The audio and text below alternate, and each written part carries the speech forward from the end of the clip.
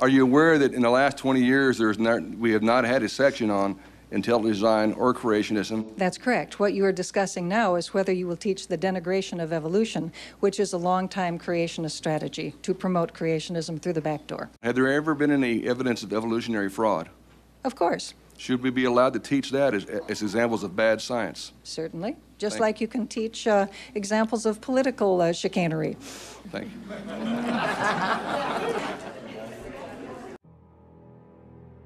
In the battle for rationality in America, especially in American education, my own subject of evolutionary biology is in the front line trench.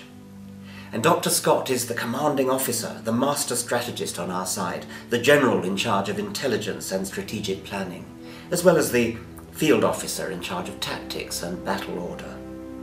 Yet she does it all with a most unmilitary grace and charm. It's impossible to meet Genie without loving her, whether you agree with her or not.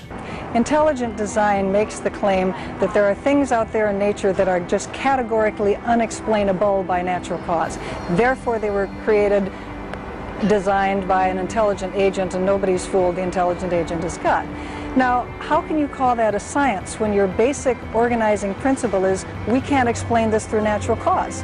What science does is explain things through natural cause. And the whole idea of intelligent design just completely flies in the face of that. When I heard that a Scott was being inducted into the IIG, I was very excited. I mean, all the times that you've saved the Enterprise and worked with Kirk and Bones, and it's really a fantastic... What? No. Oh, Genie Scott. Oh, even better. Oh my gosh, actually a real hero of mine. I've been at a number of conventions where Genie's talked, and it's always been such a pleasure. So, congratulations. It has been my great fortune and pleasure to have known Eugenie Scott for, I guess, about 10 years now. And I'm delighted that she's been awarded and given such recognition for her work. Congratulations, Eugenie. I can't think of anyone that deserves to be inducted into a Hall of Honor more than you. And I just want to say thank you. Thank you for all of the work that you've done.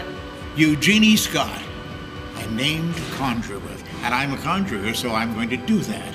Congratulations, and it's well deserved.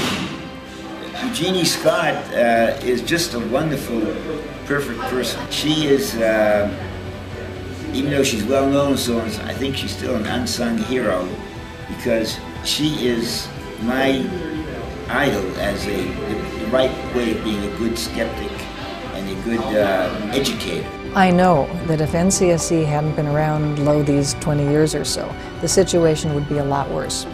Because, frankly, we are effective. The creationists will tell you that. This is the best job I've ever had. No question about it.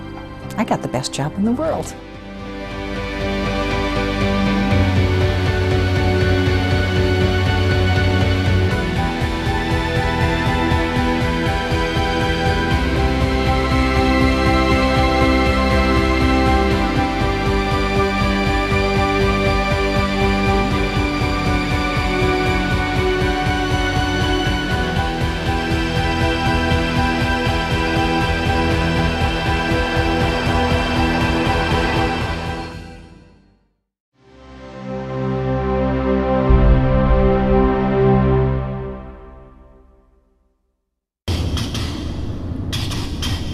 Come with me if you want to live.